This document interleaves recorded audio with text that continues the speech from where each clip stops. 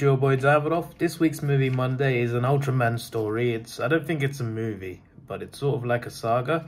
I didn't know Ultraman Mebius had more sagas than just the Hikari one and the other one that I saw. But actually, there's a couple extras. One, I don't think I'm watching. I think I got a couple suggestions. One of them is on YouTube with English subtitles. It's called Ghost Reverse Saga, I think. Side story. I thought it was called Ghost Rebirth, but it's called Ghost Reverse. It's got 2 parts. Each part is 26 minutes, so fairly short. It's like a mini movie. I think I saw in a preview that there's like multiple Ultraman in it. There's a Land of Light involved, so I don't know if it happens before or after. I guess you guys can tell me that. And judging by the first comment, I think Hikari's in it as well. So this should be cool. I think it happens after the show. So yeah, I'm going to watch it and let you know my thoughts. Well, I mean, I thought he died, but he just called himself Undead Glowzam. So these villains just keep coming back to life. They even got Mebius Killer here. Next you're going to tell me the Emperor's coming. This scene right here was badass. He sliced him in half. That's Mechazamu. I didn't realize it was him. I see. The villains want to use these this Giga Battle Nizer to resurrect the Emperor. Wait, what? I think Hikari just turned...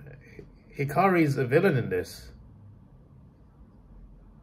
He betrayed the Ultra Brothers. I'm a bit surprised by that, because he had the whole arc in the Mebius show and his own saga.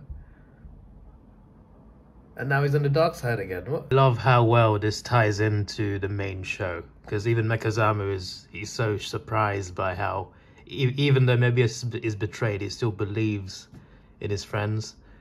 And that's who Mebius is. That's just who he is. He doesn't understand, but a lot of people don't understand, but that's who he is, and that's one of the best things. That's one of the reasons why he's my favorite Ultraman, Mebius. He's such a good, well-written character, and stuff like this is one of the reasons. I just feel like they portray it really well. Obviously, he's not the only Ultraman that's like that. Most of them are, you know, very pure, good-hearted. But Mebius for me just stands out in the way that it's written, and yeah, I just like how they have this scene here, and we have another character who's just so surprised by how pure Mebius is. It's great. I love it. It's great storytelling. Also, what makes Mebius so powerful. So yeah. It just works. I knew it. I knew he didn't fully turn. He betrayed the villains. I knew it. He was playing them. It was there was no way he was evil again. Like I knew something was up. I keep pausing it to show you screenshots, but I'm just trying to avoid copyright essentially. If I show any like rolling footage, I just get copyright claimed. So it is what it is. All of my reactions get copyright claimed. It is what it is. I still do them.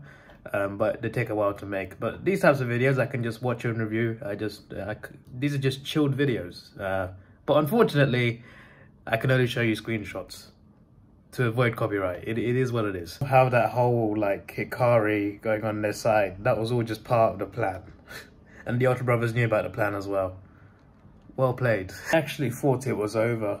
I was just like, oh, they stopped them from resurrecting the Emperor.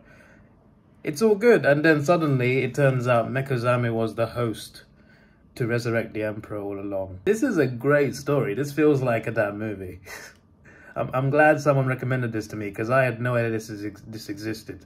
I had no idea until one person told me about this. I love how he still tries to reason with Mechazamu here, tries to reason to him. Damn man, this is a really sad ending. So that was good, had an emotional ending as well. Why is it so dark in here? What on earth? Yeah, that was actually really good. I really enjoyed that. I did not expect to enjoy it as much as I did, but damn, that was really well written. I guess that's the magic of Ultraman Mebius. And also, there's an after credit scene. Whose arm is this? He has just grabbed the ultimate weapon. Who is this? Is there a sequel to that? I don't know, but that was well worth watching. If I was to rate that, I'd give it a 9 out of 10. Solid. This is your boy Davidoff. Please like, share, subscribe. Thanks for watching. Have a good day, and see ya.